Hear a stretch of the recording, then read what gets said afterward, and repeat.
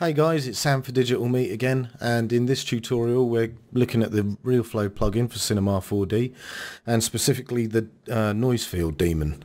So let's just get stuck in. So I'm going to go Realflow, emitter, circle emitter. I'm going to take the emitter and go to the coordinates and just put it on its side.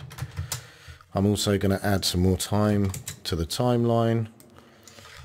I'm also going to make sure I'm using my GPU by going to Scene, Solver, use CUDA GPU, and we're going to make the particles bigger just so you guys can see what's going on. Okay, right, so now we have this. Lovely. So let's add the Noise Field Daemon. So we go to Realflow, Daemons, and Noise Field. Now you can see what's going on straight away. So basically what the noise field does, it sort of adds random noise to, well, it randomly disturbs particles or objects. It kind of gives the appearance of simulating air turbulence, that kind of thing. So in this scene there's no other forces. This emitter's in space, so if I turn off the noise field, it's like there's no gravity, there's nothing like that. It's like a zero-G environment, no other forces. And this noise field is obviously disturbing our particles. So let's go to the Daemon Noise Field tab with our noise field selected and just go through what each of these things is doing. Okay, so the linked fluid, as always, it detected that there was already a fluid in the scene and dumped it in here. There's only one. The effect, we've got the choice of force or velocity.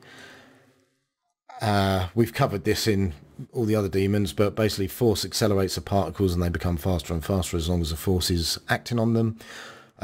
If you choose velocity, it basically takes the strength and adds it to the speed of the particles, and in this case our speed is 200 centimeters, so it's kind of like a mixture between those things.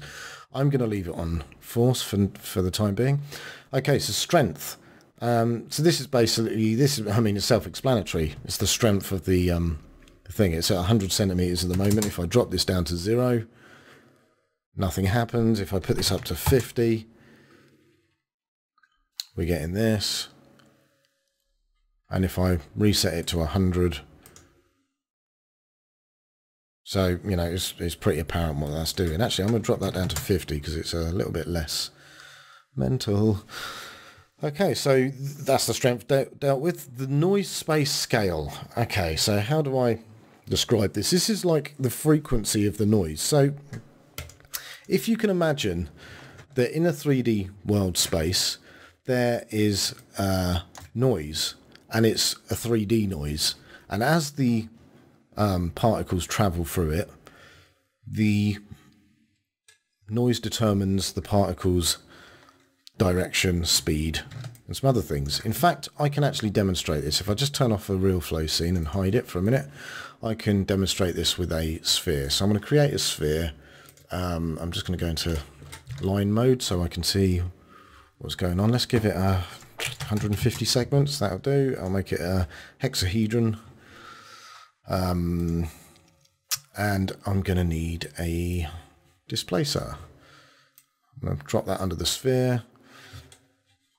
We can take our lines off now, and in the displacer tab under shading, I'm just going to put a noise, and I'm going to choose a particular type of noise.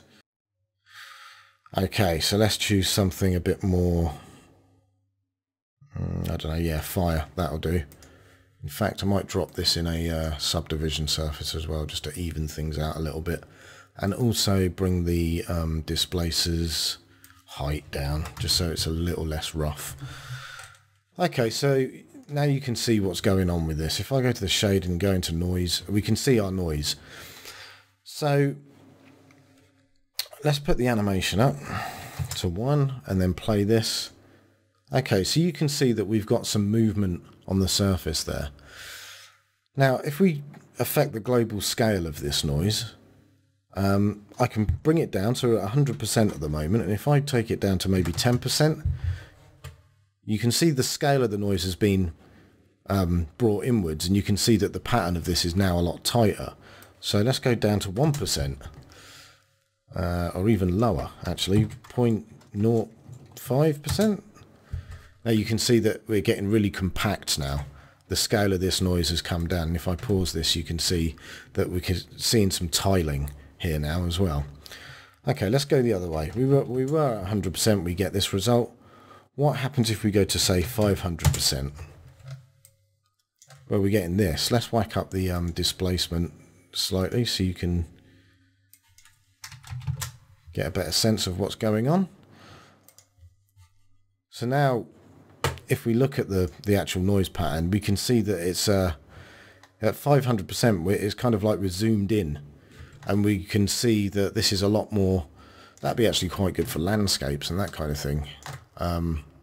But you can see that it's a lot bigger now, and that's kind of what's going on with our Realflow scene. So let's just get rid of all of this and turn our scene back on, because I think that was just a good way of visualizing what's going on in this noise space scale. So if you can imagine a noise like that, but it's sort of persistent through the world in all directions, that gives you an idea of what we're talking about. So, but it's kind of backwards, as far as I can tell anyway. So this noise space scale is 1 at the moment. If I make it 0,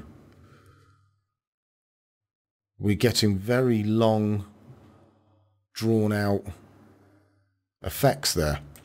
And that's because instead of sort of like, instead of it being like that noise, big or small, this is really a description of the frequency of the noise. So at 1, we're getting this kind of thing, right? This kind of action going on. Now, if I put this up to like, say, 8, it kind of levels out. And that's because the frequency, let's put it to 5 and see what we get. So as we can see, we're getting further away. So what I think is going on here is that this is the frequencies. So the frequency of the noise, the bigger the number, the higher the frequency. But I think, say if we put something like 50 in, we can see now that as it travels along, it doesn't really sort of spread out. And I think it's because the frequency is so high that it kind of gets homogenized, if you like. Right, so if we go back to 1, we get this. What if we go the other way? What if we go to, say, 0.1? Let that start again. Now we're getting these long, drawn-out waves. And it's kind of like what you'd expect if we zoomed in on that noise. Do you remember the picture of the noise that we had when we kind of zoomed in on it? So that's what's going on here. We're actually seeing those black and white areas being much more prominent, like zoomed in on, and that's why we're getting these long, drawn out tails. So that's what that does. That's what the noise space scale does. The noise time scale is basically a description of how that noise moves. Okay, so imagine that noise permeating through the entire scene, and this is its kind of animation time, if you like. So it's a pattern that gets repeated over time. So if we actually set this to 0, that noise is just consistent now. Imagine that noise throughout the scene, and it's just static. So you can see that by putting this to 0 and then pressing play, you can see how the particles are moving through the noise and changing, but that's the same for all of these particles. You see that they're taking the same route. It's almost like they're growing. So they're moving round the curve of this noise. Look, there's a nice line there that sort of describes it all. So the noise itself isn't moving. It's just the particles that are moving through this noise. Now, if we put the noise time scale up to 1, we get a very different picture. And that's because the noise is changing all the time.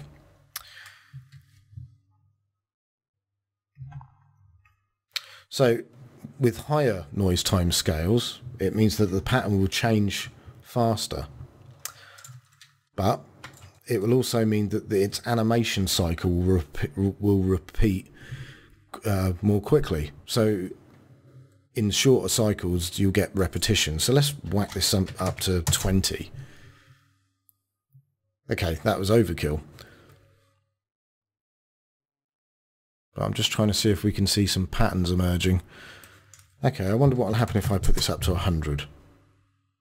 Yes, okay, this is a good example. You start to see some repetition. There's a crest there, there's another one there, so everything in between is kind of like it's cycled. There's a crest, so it's kind of like a wave. It's very strange, really. So let's put this on 5 and see what we get. So it's a lot lower now, but yeah, basically it controls the animation of the noise, if you like, or it's the frequency in which it repeats a cycle. So that's what that is. Okay, this bounded box, we've seen this in other daemons, and it just means the force is bounded within a certain area. So if we tick this on, we can now see that we've got this red shape here in the scene. I'm just going to drag that out. So you can see that nothing's going on with the particles anymore, and it's because it has to be within this bounding area for the force to have an effect. So if we go to the object tab, I can actually choose how big this area is. Let's make it 800 by 800 in all directions.